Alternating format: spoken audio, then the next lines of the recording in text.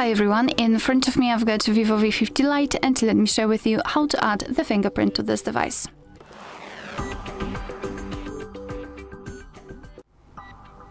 So let's start with opening the settings, and here we have to scroll and find the security and privacy. Then we have to tap on device unlocking in the security settings and tap on fingerprint. If you do not have any kind of screen lock right now, a regular screen lock, you will have to add it right now, just like I have to. The pattern pin or password, it's totally up to you. If you've got one, you will be transferred to another step. So let me quickly set the pattern, tap on next, redraw it and confirm.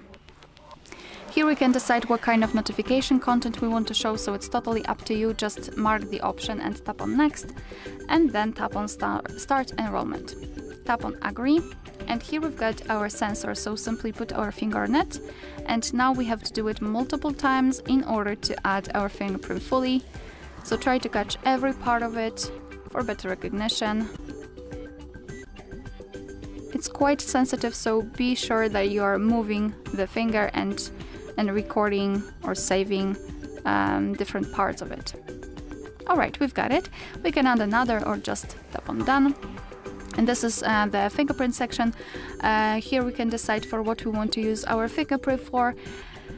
Here we can change the animation styles. So as you can see, we've got some quite nice options. Just tap on the specific option to check how it looks like.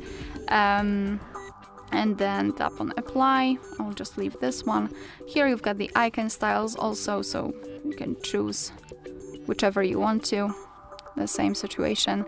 You can decide whether you want to show the icon on the off screen, and you can tap screen or raise to show it, move phone slightly to show it, or do not display it at all. I think I will leave the first option. This is our fingerprint list. That's the fingerprint we just added. We can rename it or remove it. Remove it just by tapping on the stretch bin icon. We can add another fingerprint, verify the fingerprints. So basically, if you've got more than one or two fingerprints added, you can tap on this section and then verify which one is which is quite useful if you've got them renamed, for example.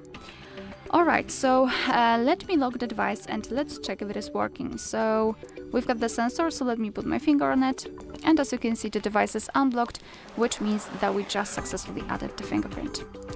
Alright, so that will be all. Thank you so much for watching. Please hit the subscribe button and leave the thumbs up.